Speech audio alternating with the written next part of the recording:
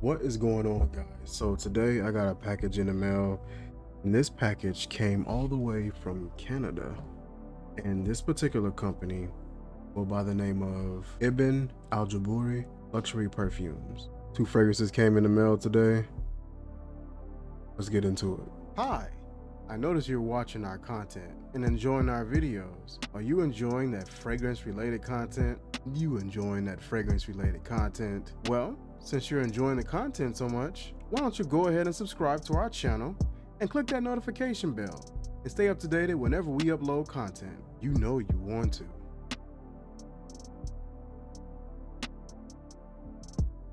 Inside of our package came two fragrances as well as a note card. Let's check out our note. This here says, "Hi Michael, these are two products we wanted to gift you. We hope you love it like we do. These are handmade and are very fresh, so please give it time to mature. We love your review content on YouTube and keep doing great things. We at Ibn Al Jebouri Perfumes are a small perfume company that focuses on making the highest quality of products without cheating our customers with fillers or cutting agents, as well as providing the best prices. We are perfume enthusiasts who only sell products we are proud of and would wear on ourselves. Simply the best. Thank you." Really nice design on the card too. They went to Hallmark. Fragrance we have Monclot Blue. See here, you got the twist cap that comes up, and you have like the little dabber applicator here. Twist that up, and you can dab it on. And this one, Abu Alamin Attar. So first we'll check out Abu Alamin. Checking this out here. Oh man, this smells great. What I catch, let me see here. This almost smells like a oud rose kind of a fragrance. It smells like a really soft and creamy oud rose scent. There's something soft and sweet in this that smells like it could be like a pear or something like that. It reminds me of a oud fragrance that I have, and one of them that I have, it has like melon, pear, I think there may be like orange flower, there may be rose in it, and it comes off really soft, creamy, musky, very wearable oud type of fragrance. Oh, this is so pleasant, yo. And this will be perfect in the fall and in the winter. This one is warm, it's sort of boozy, it has that woodiness to it, but it doesn't come off like a dry woody, more like a boozy sort of a wood. It's really creamy, really light, very user friendly. This is one that a lot of people can easily enjoy, and this wouldn't offend really anybody. There's a nice amount of sweetness that comes in. Could probably be attributed to some vanilla. I want to say possibly like a pear, peach, maybe even an orange flower. There's a citrus aspect to it, but it's not real loud. It's not super strong or anything. So I want to say there's other like fruits or aspects like that in here that's providing some more of that sweetness, some more of that playful aspect to this, making this easily relatable, easily wearable by anybody. There's a little bit of a muskiness in there, and then just like this resinous behavior kind of comes up a little bit more as it sits on the skin. Super enjoyable, yo. This is a really good oud fragrance. I'm saying it's an oud, and I'm not even sure if it's oud in it, but it comes off like a really creamy, boozy, sweet, and just slightly resinous oud fragrance. Really beautifully done. I can see this really working well in close encounters, close quarters.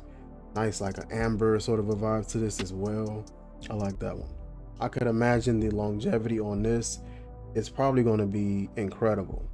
This stuff smells really strong, very potent smell. It's not overly so, it just smells saturated more than it does annoying and cloying and overpowering or anything like that. It doesn't smell obnoxious, it just smells saturated, it smells full. That's the best way to describe it.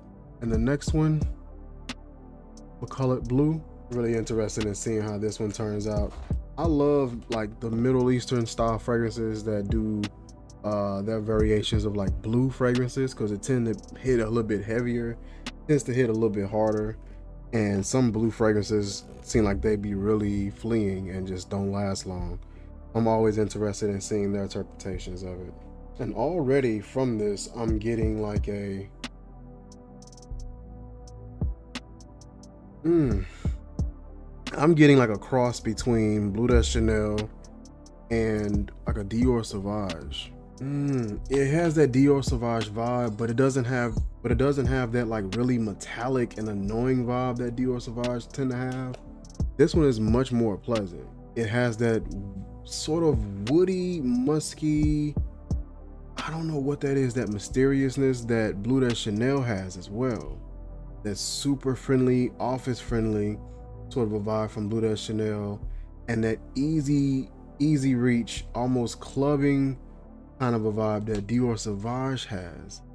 Pair those two together, minus a lot of that metallic vibe that you would get from Sauvage. Oh, this is super nice, yo. This is super enjoyable. Those two fragrances paired together will do well in a lot of settings, and the fact that this is an oil, this is going to absolutely project. And it's like, it's not a lot of oils can project off the skin really well like that. Some of them are going to sit a little closer. This one is going to project easily. This is one of those oils that you don't have to worry about that, and you may not need a lot of this at all.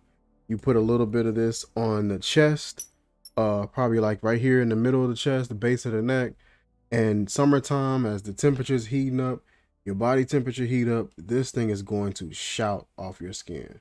It's going to absolutely sing. With this scent, you're going to get that ambroxan, you're going to get some woodiness, you're going to get that musk, you're going to get this this soapiness, slightly metallic vibe, just a little bit from that Sauvage, or that depiction of Sauvage.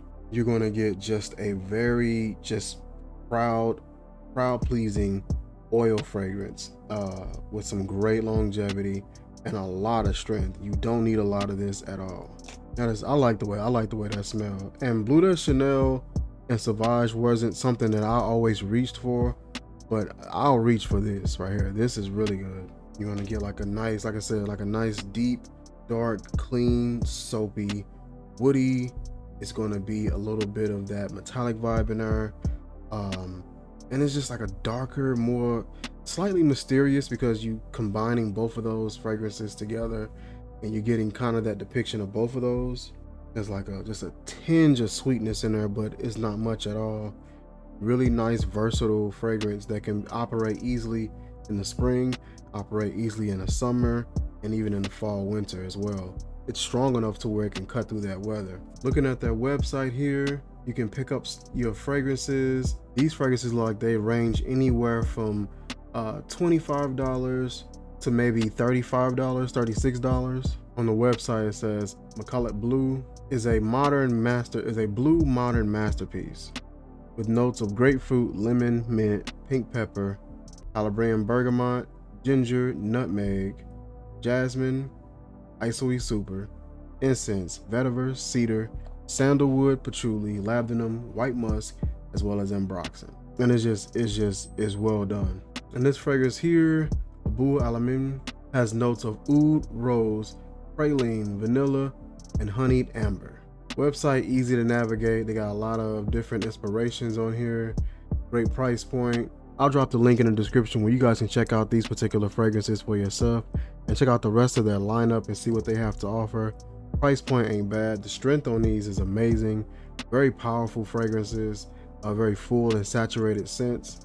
Great customer service. The shipping wasn't too bad at all, especially coming from Canada. Shipping wasn't too bad at all. Customer service is very timely, very friendly. Listen, that is it for this video, you guys.